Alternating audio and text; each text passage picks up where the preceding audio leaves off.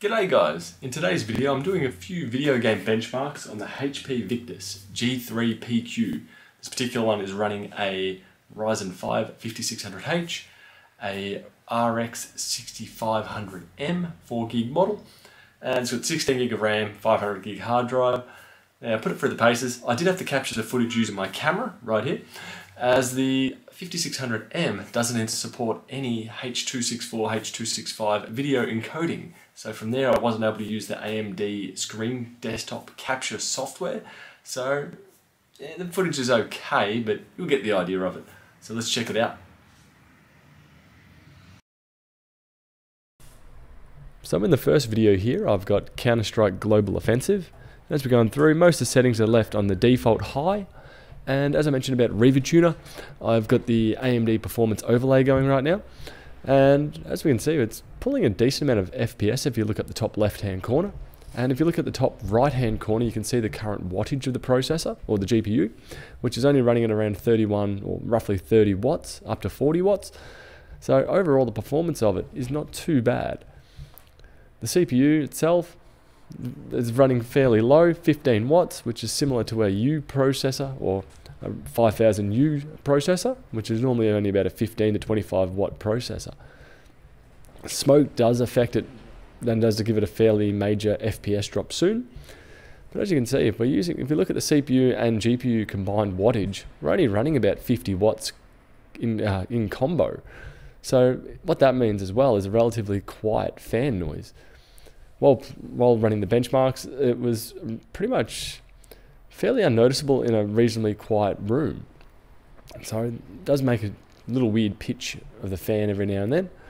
But gameplay for this, for CSGO at 1080 or 1080 resolution at high graphics on this 60Hz panel that this screen does have, it'd be running quite fine playing CSGO.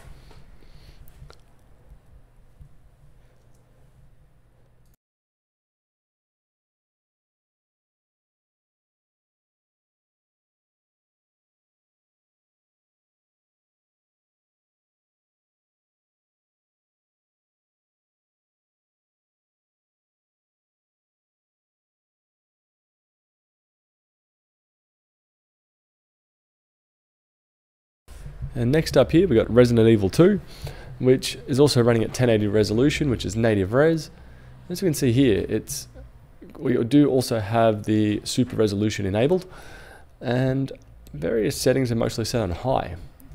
Being an older, slower paced third person game, I do believe this machine is quite capable of running Resident Evil 2 or Resident Evil 3 quite fine.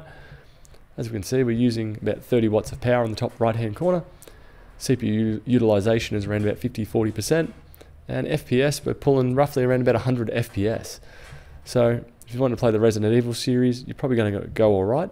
I don't have Village, so I wasn't able to install and try that one, which hopefully I'll get that down the line. But as we can see, it's playing it quite smoothly, quite fine.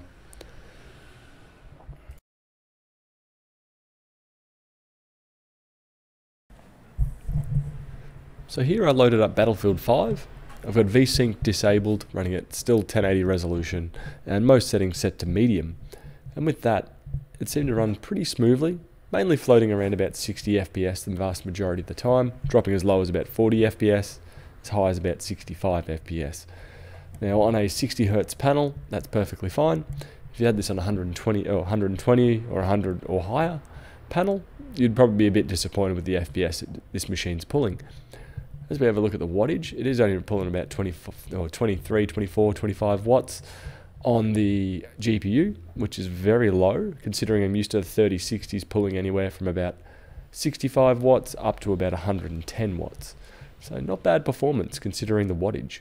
I could definitely understand how the Steam Deck now, using the RDNA 2 chip, is performing as well as it does.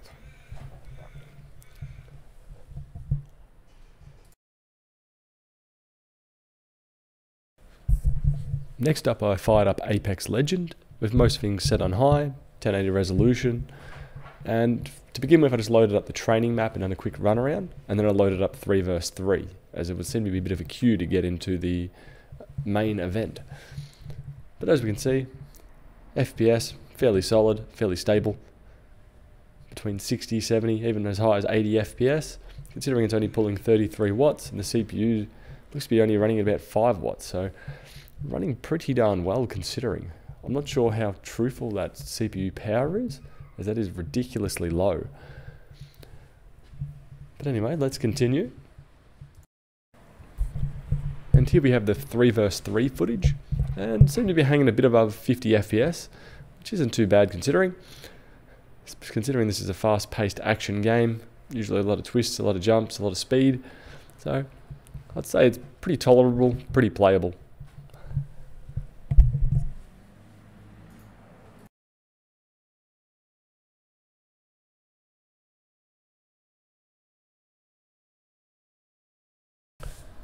And here I've got Dying Light 2, running at native resolution, FSR set to performance, and most of the options set to high.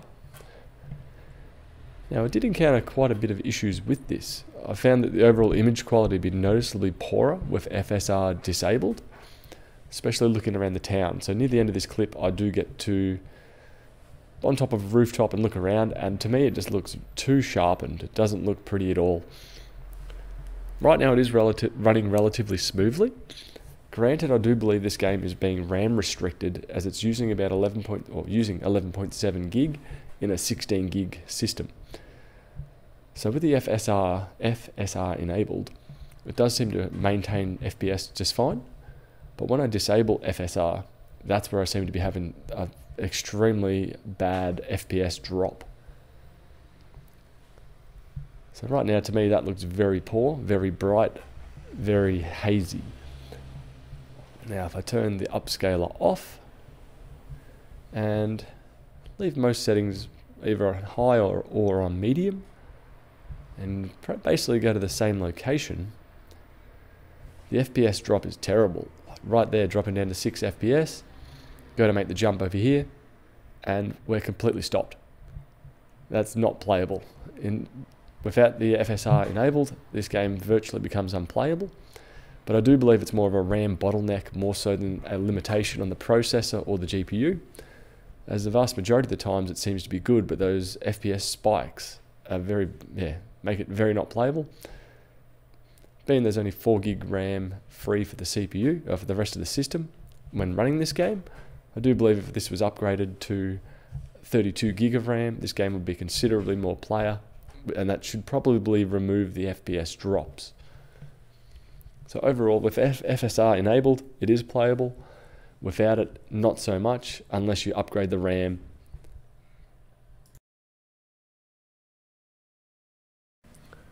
And lastly in this video, I've got GTA 5, which runs extremely well.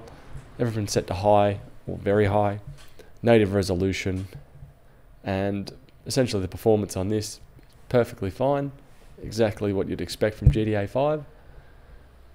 One thing I did note was GTA 5 did seem to have a relatively high CPU power draw compared to the other games, where right now you can see it sitting around about 20 watts, where most of the other games were around that or lower. So I do say that GTA 5 is a more CPU demanding game than the other ones getting played, possibly excluding Counter-Strike. But this would definitely be playable on a 60Hz panel like that's currently in this machine at 1080 resolution, full high graphics. It's going to perform just perfectly fine.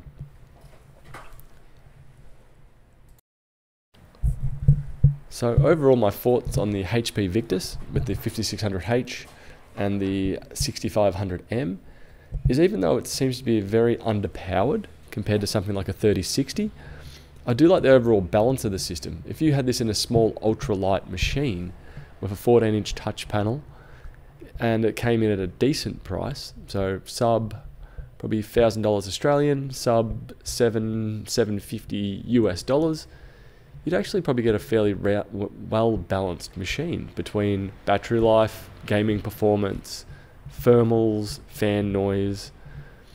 So overall, it is surprising me, and it does give me hope for the rest of the RDNA 2 chips that are being released or have been released on the mobile platforms. Anyway, I'm going to let the GTA 5 benchmark continue, and I'll catch you guys later. Bye.